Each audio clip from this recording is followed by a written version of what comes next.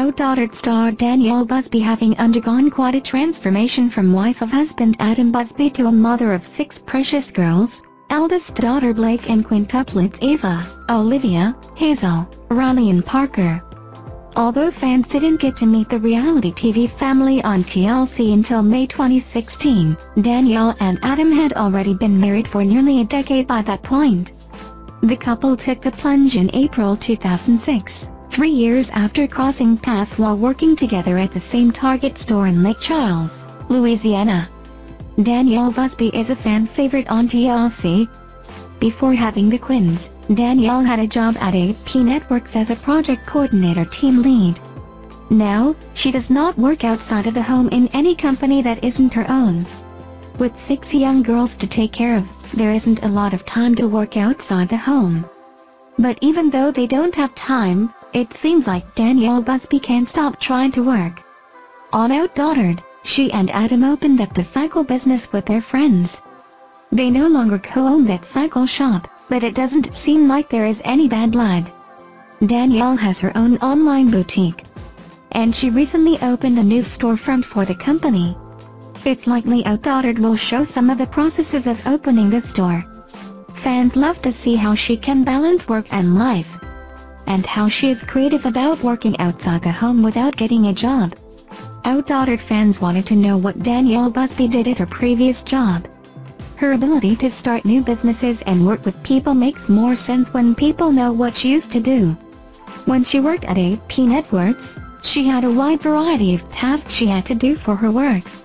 She worked to manage, organize and coordinate BP's operation leaders' safety training. She dealt with this on a global scale, and had to plan and put in place with over 1,200 delegates at 45 seminars.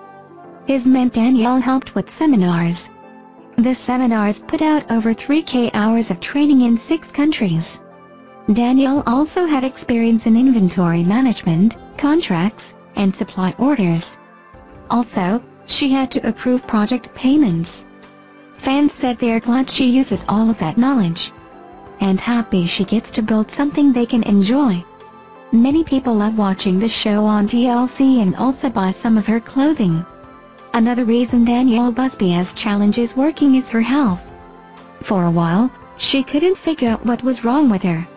Sometimes she felt great and other times she felt bad. During Outdaughtered, they showed her undergoing a lot of tests. She didn't share much about her health issues because she hates feeling weak. Until she had to go to the emergency room, she didn't tell anyone how bad she felt. Adam Busby, her husband, forced her to let everyone help out. She dealt with a lot of the home stuff on her own, but he said she needed to let them help. Finally, she decided to let Adam and the girls take over some things.